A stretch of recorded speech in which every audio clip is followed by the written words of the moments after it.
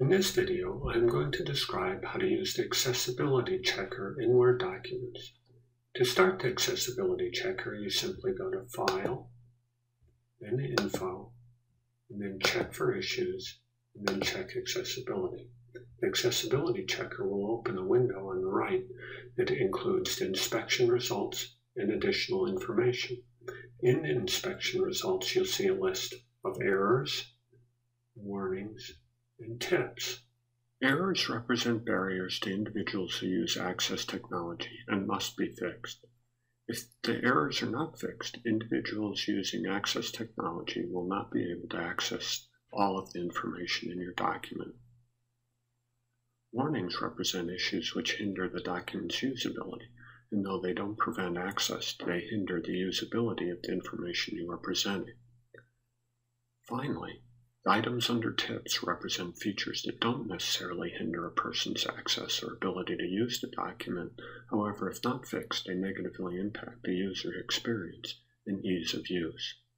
If all the items under errors, warnings, and tips can be fixed, the user experience of the person using your document with access technologies will approach that of someone who does not use access technology in terms of access, functionality, and user experience. Now that you have the list of errors, warnings, and tips, you may go through the list and address each. You'll notice that when you select an item in the list, the accessibility checker will take you to the location in the document.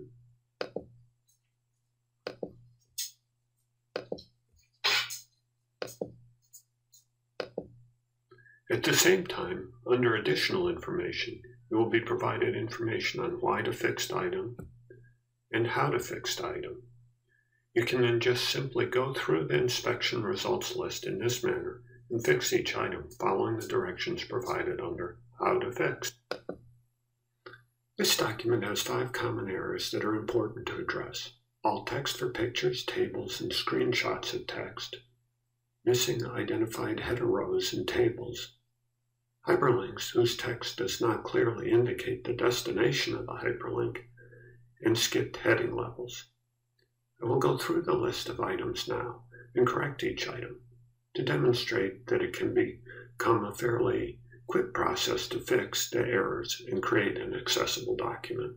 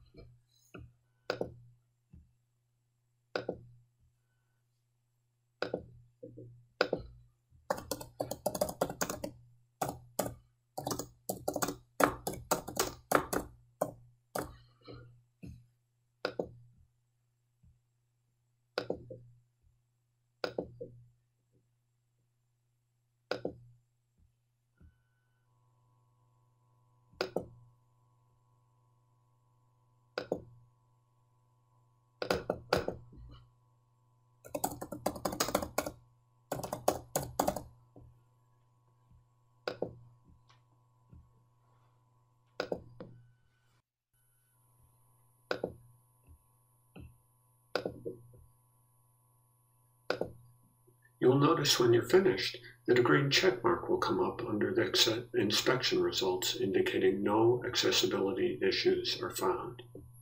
Thanks for watching, and thanks for your interest in Access for All.